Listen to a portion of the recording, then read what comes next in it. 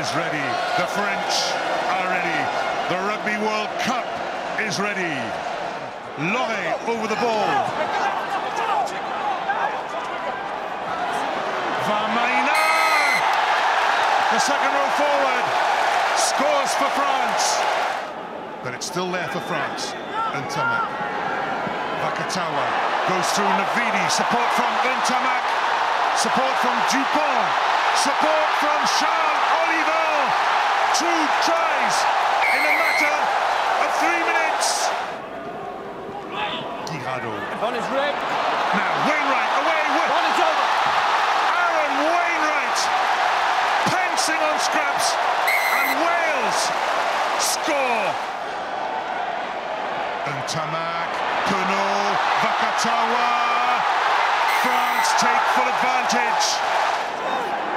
France edge forward. Go around the neck. We have an incident here.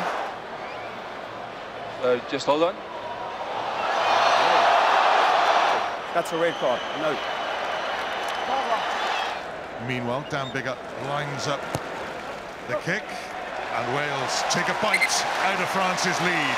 It's a right mess. It's gone loose. Justin Tippett for the line. Surely Wales must score. Have scored. That's behind him, is it? Never went forward there. The try is awarded from a scrummage that finally capitulated under 8-man pressure. Dan Biggar kicks it hard into the stands, and it's the red shirts of Wales who will go into the semi-finals.